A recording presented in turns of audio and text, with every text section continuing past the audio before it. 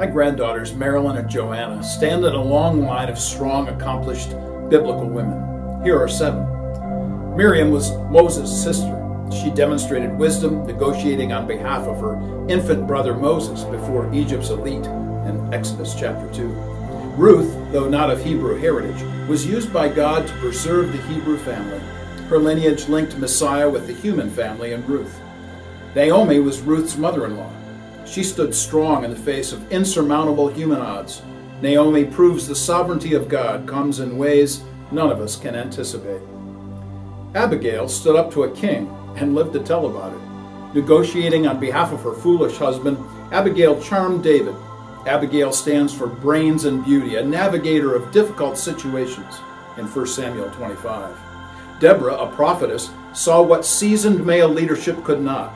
Tenacity marks Deborah, the first in a long line of women whose connection to heaven made her indispensable on earth in Judges 4 and 5. Huldah is noteworthy as a scholar, an academician. When no one else could figure out what the book of the law meant, Huldah was asked to interpret.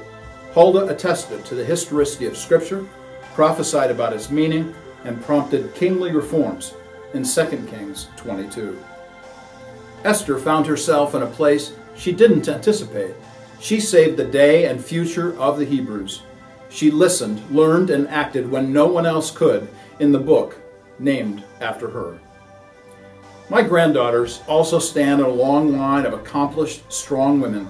Grandma Jenny, Grandma Kale, Grammy, Arlie, Aunt Jan, Aunt Sarah, Aunt Grace, and her mother, Chelsea.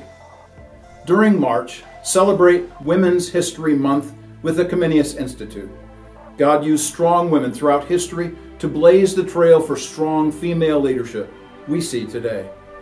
For Truth in Two, this is Dr. Mark Eckel, President of the Comenius Institute, personally seeking truth wherever it's found.